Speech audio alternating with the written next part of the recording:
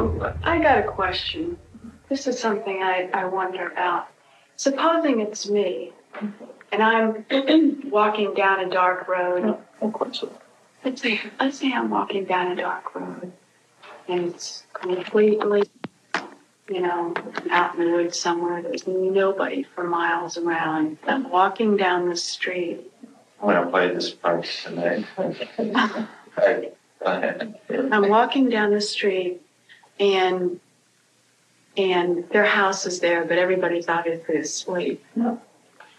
And somebody is in the bushes off to the side of the road. And they're watching me, and they watch me walk all the way down the street. And when I get right to the place where they are behind the bushes, they jump out.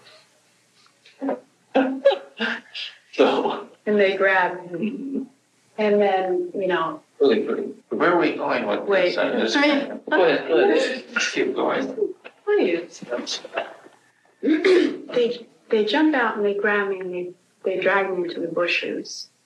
Maybe they caught me over the head, who knows. Mm-hmm. But anyway, the person starts to rape me. Mm-hmm. Is there anything that I could do to change the outcome? The only thing you could do to change the outcome would be to scream and fight like hell to get away. That's the only thing? So, Participation, nothing? not that I can imagine. No? You better fight like hell and hope that you get away. Did you date at all? When I was living in Salt Lake City particularly, I was dating women all the time and having just normal, good, positive relationships where I felt very comfortable. That could be fairly bizarre at times. I say, on the one hand, meet a girl and take her home, and we could sleep together and enjoy each other.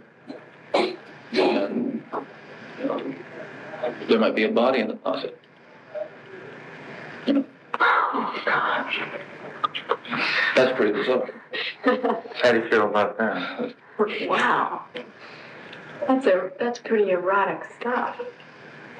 And it wasn't something to fantasize. It was just something different. He was having a normal relationship. It just happened to be there was somebody in the closet. I mean, they just hadn't had time to go for a drive yet. You were really on a high.